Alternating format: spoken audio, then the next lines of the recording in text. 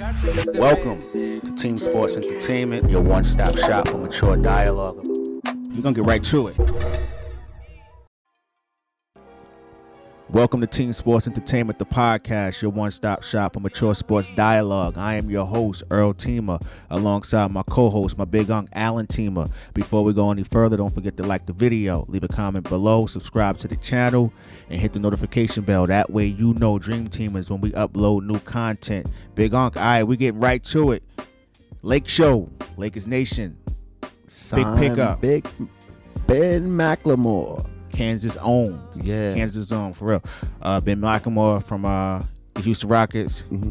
For most people, if you're a casual, doesn't mean much. If you watch the games and you enter the league like we are, big pickup. He fills a major void. Oh, let me stop you right there. Yeah. I'm going to stop you there because, you know, and I'm quite sure in the comment section, at this point, somebody's not even listening anymore. They're already typing in like you acting like y'all just got a superstar. And this is what people don't understand. Every team don't need a bunch of superstars. Everybody got to play a role. Yeah. Everybody got to play their part. And when you need a piece and you find that exactly that someone that does that, he plays a superstar role. He's not a superstar, and we're not trying to big him up. All he needs to do is come in and do what he does, and that's knock down open shots, and he does that. Yeah, he does that. Yeah. Well, first of all, before we even get into that, as far as the whole people in the comment section, he's not another superstar, and they'll argue about that. But if Bron had got another star, that would be an argument too. So you can't please those type of individuals. So we're not dealing with that. We're dealing with basketball. And Ben McLemore, we've been down here watching these games forever. Yeah. Through text message, you communicate with me. Yo, they need a 3-and-D, man. You've been saying this for weeks. Yeah. And they finally filled the void. And you will see. When you gauge it, when he plays with AD and Bron, you're going to see how it opens up the floor for him. How many times we watch the game and nobody can hit an open three-pointer? Right. Wide open three-pointers. Yeah, wide open. But since we stand with 3-point, I'm not even going to go into defense yet, which I love. Talk your talk. Right. But the 3-point shooting, not only is he just going to bring 3-point, he's not that knockdown 3-point shooter that's all he can actually do. He can put the ball on the floor and get to the rack. That he can. And he's a willing passer. And he can slash. Yeah. Oh, he's a great slasher. Yeah. Yes, because he finishes. He's a high flyer. He's a high flyer. I know he's only 6'3", and here we go. I can move right on into what I love, defense. Let's go. And so you said that we've been texting back and forth, and all season long we're talking about a 3-and-D, a 3-and-D. So did they really get a 3-and-D by getting Ben McLemore, who's 6'3"? So he's really not a wing defender when you look at it. And then I don't go by, if you go by what everybody says, is that he's not a great defender. But you know what? I go by the eye test. P&R and all that stuff that they can keep that. I go by the eye test, and I watched as much as they talk about Houston with Harden last year, and they had a reputation of not playing defense. But if you pay attention, that last year Houston Rockets team, and check the stats, they played defense. They had defenders on that team. They had PJ Tucker was there. Right. Daniel House was defenders. They played some decent. Covington. Yeah, especially in the bubble. Yeah, they played defense. They was playing defense. Yeah. And McLemore was one of them. And guess what? He's 6'3". When he was in the game, guess what position he was playing a lot? The 3. Yeah, he did. At 6'3". Yeah. So is he a lockdown defender? No. But if he can play solid defense, and then you got the defensive player of the year that wasn't the defensive of the player of the year coming back, and all we can do is think positive, is that Anthony Davis is coming back at 100%, and a 100% Anthony Davis is covering up any holes defensively. Yeah. And if you're giving effort, and I believe Ben McLemore is going to give effort, and it's perfect because he's a free agent. He's young, free agent, and he's in a position where he can actually help lead a team into a championship. Yeah. And so he's already he haven't even stepped on the floor yet. Yeah. And he's already affected the team. Yeah. Yeah. You hyped right now, so imagine how you feel right now. But how did he affect the game? He already affected the game because as soon as they signed him, Gotta guard my minutes. The first game, all the guys from Dennis Schroder, Caruso, KCP, Wesley Matthews, they all start knocking down threes. Why is that? I text you, Caruso looked like Steve Kerr tonight. I'm like, what has been? You know why? Minutes. Pressure. Light a fire. Listen. Right. They just picked up a shooter. Why? Because we're not knocking it. THT, we left him out too. Because, I mean, I believe that's been one of the problems with his game. His game is, and now that he's been scouted, right? Everyone knows exactly what we know when we watch the games. When he get the ball, he's going to the basket. He's trying to get to the basket. He's trying to. So you know, THT we're talking about. Yeah. He's trying to get to the basket, but most of the time, the shot is already there when he gets the ball, and the defense is waiting on him in the paint. So now he gets out of control. Yeah. Because he's trying to force his way in there. But if he pull up and start making those shots, the game will become easier for him. And I believe that's the one thing that's missing from his game, that if not that he makes them, I just need him to take them. Yeah, he passes up a lot of open shots. Happy feet, pump fake, and then trying to go to the rack. Right. No, take what the defense give you, and keep the game simple. And once that it's going to open up everything for him. Yeah. And so, I believe between him, Caruso, and KCP, somebody's minutes is going to have to. Yeah, because you know those rotations are going to shrink. They have to. Yeah. Yeah.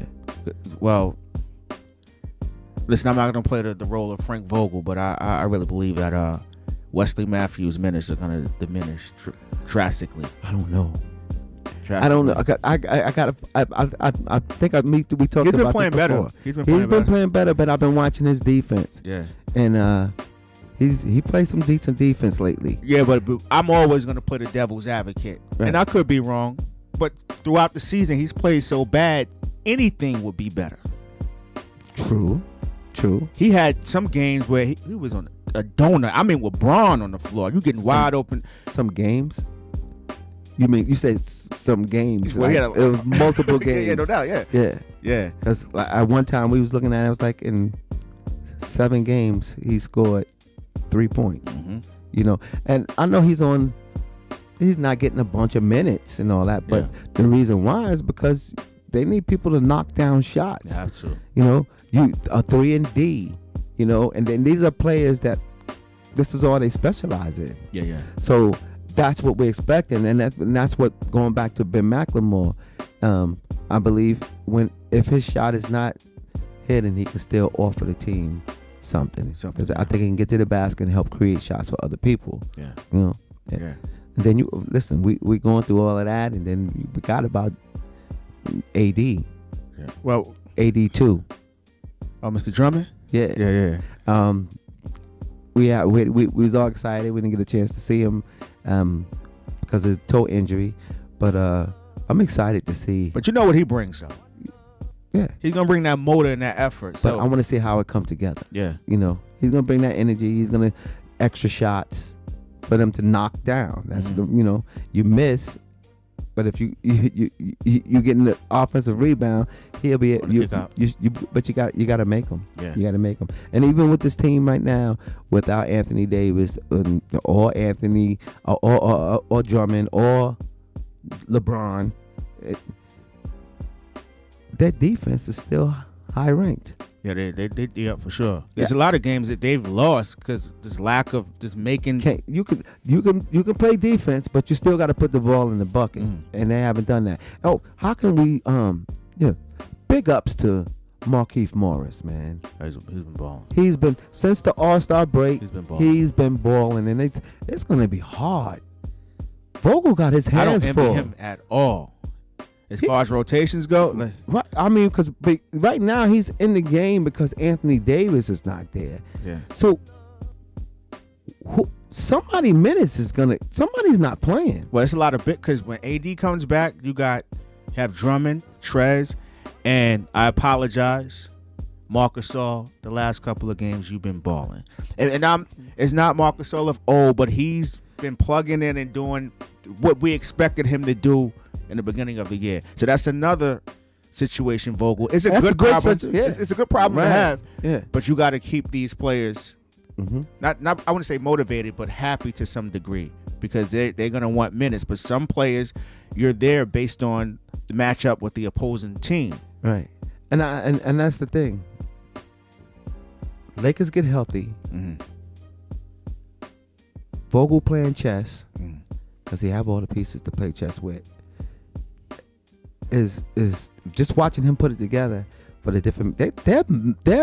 They're pretty much set to match up against any team in this league. I don't care how stacked they are, from the Monstars over there in Brooklyn and all that. When you look at player for player, roster for roster, the Lakers is set. A healthy Lakers. They're set to match up against any team that's in the league. Yeah, it's crazy, right? Imagine being a team because the West is so deep right now, right? So you can lose 2 games and you fall down probably a spot or 2, right? Imagine being a team like Phoenix, right? Right. And you work so hard all season, and you got to play them in the first round. You got to play a healthy Laker in the first round. And a well-rested Anthony Davis and a well-rested LeBron. So Lakers Nation out there, I know it's been a trying time because this is like unprecedented, right? Like a team to be coming off a championship run, and then the next season it feels like it's heartbreak after heartbreak. But it's a blessing in disguise because when you look at you can blame the pandemic for this. That's what I was going to get into. The turnaround time was just. Most teams are feeling the effect from the pandemic of having people out because of the protocol. Yeah. Right, but. The Lakers' problem, I believe, major problem, is because of not protocol, but because of the pandemic and the way the league had to do things last year, and the fact that they won a championship and then turn right back around and have to come right back again. And these are not all just young players. Like LeBron is 36 years old, and the injury that he has it was a freak accident. Yeah, you know what I mean. So, but again, like I said, all things work together for the good. I didn't see LeBron having to carry this team all this time without Anthony Davis and then be fresh enough to lead them to the finals during the playoffs. But a well-rested LeBron James. It's a problem. He was back at the game the other night that they played against Toronto. And just the whole energy, the way they played, was totally different. And of course he's always engaged with his teammates, and you saw it. And I don't see how people don't want to play there, because you can see the camaraderie they have together, the togetherness that they have, and I really do believe and that's a great environment to be in. It is, without a doubt, man. Obviously, you don't hear all that bickering and stuff going on over there. Like, they having a good time. They're a family. And that's what I know. A lot of the LeBron James fans that's only in LA because LeBron James is there. They're finding and they're enjoying being in an organization that actually is an organization that has a plan. Yeah, yeah. And it's not the players against the organization and all that kind of stuff. You know, right now, I think that the Lakers organization, they always been that type of organization. They take care of their players, and they're about what it's all about, winning championships. No doubt, man. So, once again, Ben McLemore. Wait a minute. But I know where you're going with this. You gonna let Schroder off I was the hook? trying to refrain from it. I was trying to end on a happy note, be positive, give Ben McLemore his flowers, and welcome him to a winning and championship type atmosphere. Door. Dennis Schroder, man. Big Unc opened up the door now. What's up, man? I'm not pleased with what I'm seeing. No. I thought it was a couple of games sample. I'm like, you know what? He's gonna get out of his rut. The jump shot isn't falling like it used to in OKC and Atlanta. He's been shooting a lot better now. Better, but like I said with Wesley Matthews, my problem, it's been so bad. Anything looks better. My problem is this, because he has the same issue that I was just talking about with THT. He's wide open for the three, but he's not taking it. And the pump fake isn't even. It's not even realistic. No true defender is biting on that pump fake that he's throwing up there. Right. So my thing about it is, why he's not taking it, and because his shooting percentage is up, and he's playing for a contract. I get the same feeling from KCP at times, because he's shooting 40% from 3-point range, but it ain't affecting the game because you won't take the shot. So what you're really saying is, in layman's terms, analytics is controlling their style of play. Exactly. You worrying about what your shooting percentage looks like, but you're hurting the team. With Schroeder, my issue with him is the same as yours as far as not taking the shots, but his motor on offense isn't the same as it is on defense at times. Yeah. Sometimes lackadaisical. Yeah, he's playing around with the ball. Too many turnovers. Yeah. Too many turnovers. It's like he's not focused. Or maybe he's not who I thought he was. Maybe that's my fault. That's impossible, because what we saw from him, especially over there in OKC, he was a sixth man. Maybe he's not a starter. Well, that could be an issue. And that's why I say Vogel has his hands full, because there is someone you can play when Braun and them comes back. Mm-hmm. Although Schroeder's ego at this point is probably not, he's not willing to do that. Right. Caruso in the starting lineup and having Schroeder come off the bench with the second unit with Trez is a lot better, because LeBron is already handling the ball, so you don't need him in there with LeBron handling the ball. And this is the thing. I don't want to cut you off, but I'm a little I'm energetic when it comes to this, because the difference with Dennis Schroeder, they would say about Rondo last year, is that him and Bron can't play on the court together because they both need the ball, right? Right. But Schroeder doesn't have Rondo's IQ. Right. And that's the issue. Mm-hmm. Right. If he doesn't have the ball, he can't even set up the next play, make the hockey pass, because if he doesn't have the ball, he's just out there. He's not going to shoot the ball. He's going to pump fake, and the offense is just stagnant. Well, why you had to do this, man? If I was the coach, and we all are coaches, we all think we the coach, but if I was the coach, I already found my way to get Ben McLemore his minutes. I'm here. What you doing? I'm replacing. I'm not replacing him with Caruso. I'm replacing him with Ben McLemore in the starting lineup. So we letting Braun run the point. Well, Braun is running the point. What are you talking about? Just to make sure. Braun is gonna run the point even when Schroeder's there. My thing is, now you got KCP, who ain't off the hook, but I'm counting on him to be KCP of the bubble. Okay? I got you. All right. And because he's another one hesitant to shoot. Yes, it's like he's trying to keep his P&R and all that. No, don't worry about that. You're here to. This is what you do. Mm-hmm. You play solid defense, and you knock down open shots. But if you're not taking the open shots, you're hurting the team. Period. Yeah. He's another one with the fake and fumbling with the ball instead of shooting it. He's having an all-around overall off year, because he's even missing wide-open layups now, man. And what I'm hoping is that, because he was banged up. Yeah, them knick-knack injuries, man. Right, and injuries. And now that's how you can get Ben McLemore acclimated. Once everybody gets back, allow KCP to get better. Got you. Let him heal up, and around playoff time, because he hasn't played all year. Playoff time, get him in there, and I believe that they'll be fine. Oh, they're gonna be fine. But Schroeder, I agree. I was kind of stubborn with it, because I was so hyped when the Lakers picked up Schroeder, and but I'm not pleased. Down $20 million, I believe, $84 million contract. Yeah. That's what rumor says that he turned that down, and that's the max of what the Lakers could pay him. But he wants to go out and test the market. And, I mean, that's his right. It is. That's his right. But at the same time, you playing Russian roulette, because if you don't have a team that's going to even offer you the $84 million. Let's say that. And I'm quite sure they're going to go by what they're watching happen now, unless you already got something in play already. But if they're watching the way you're playing now, do they really want to invest this kind of money in him? No, it wouldn't be wise. So now you got to go back to the negotiation table with the Lakers, and you don't even have an offer out there for the 84 that they offered you. And your leverage is now gone. So do they really have to give you that?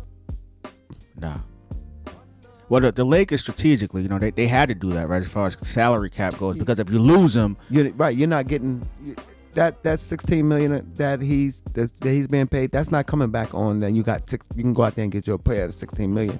That doesn't work like that. It only works because they got his bird rights. No doubt. Like that. So that's why if he walks, they just lose him, and they can't replace him. Even if there was someone out there that wanted to come, because they don't have the money. Yeah. So. Listen, man, Dennis Schroder. I don't know. Picking up Ben McLemore was a high point. Huge. It is, but huge.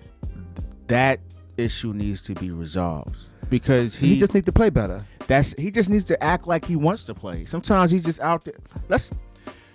The Clippers game. I think he had no fire. No motor. And that's just one game. And you would think that's a nationally televised game. This is 3:30 on Easter. Right. And that's the thing. If I'm paying you over $25 million to play, I'm not paying you that when you can't play on the level I need you to play with, unless LeBron is playing with you. Mm-hmm. No, I'm expecting you to add on to what LeBron is doing. No doubt. And I mean, I'm not gonna say like he doesn't have quality. He has a lot of quality, but those turnovers, his decision making. I mean, it's careless turnovers too. It's one, but 3 and 4.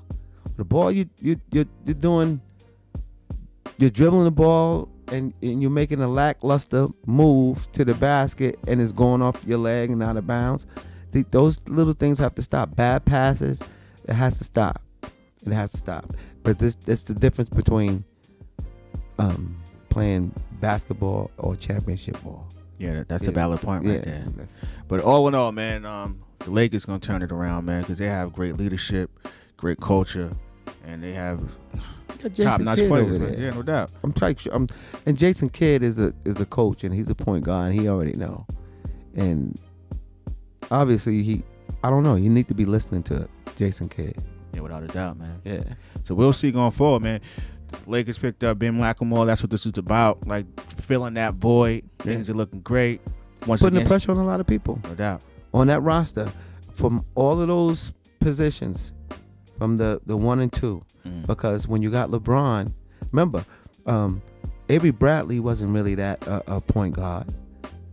But when they played Bradley and KCP, that was the starters. That was the starting guards, because LeBron was running it. So you can put 2 shooters at that position with LeBron running the point.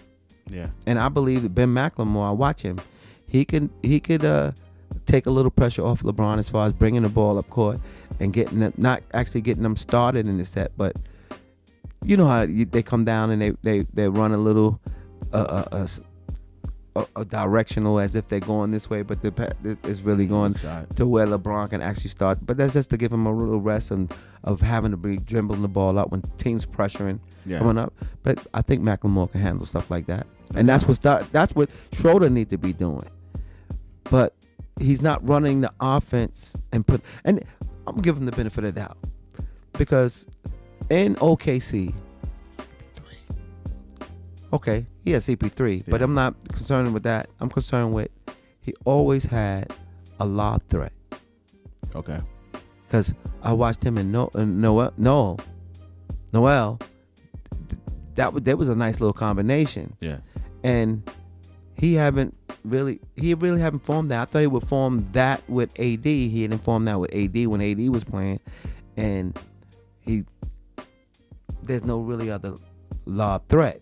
Now they got Drummond. I believe that could work out to be a nice little 2-man game between them two. We'll see, man. Hopefully. Yeah, I hope so. Whether he gets on board or not, man. It's still right. If he gets on board, it's gonna be easy. Yeah, it will be. I believe he's on board, because at this point, like I said, playing with these guys, how could you not want to be there? I'm not saying he's a cancer to the team, but it's just need that motor. He just what we saw last year in OKC. We haven't seen that Schroder yet. Not at all. No, we've seen him in spurts of some games, yeah. But every game I used to watch OKC so I can watch Schroder and KCP. I mean, and CP3 last year, and that's what I was expecting to come here, and I want to see it. Yeah. All right. Well, AD and Bron will be back soon, man. Currently, the Lakers in the middle of the pack of the West. It's not a team you want to face in the first round or any round. Yeah. Period. Things looking up. Ben McLemore, huge pickup.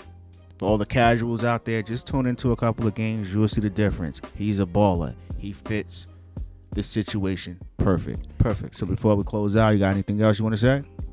That's it. All right, so Lakers fans or anyone out there who's watching, comment below. Let us know what you think about the pickup with Ben McLemore. Also, Dennis Schroder. Have you noticed that he hasn't been playing up to the same level as last year? If you agree, let us know. If not, let us know below as well.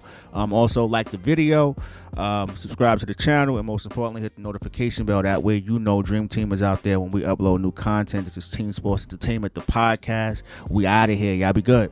Peace. Hey, yo,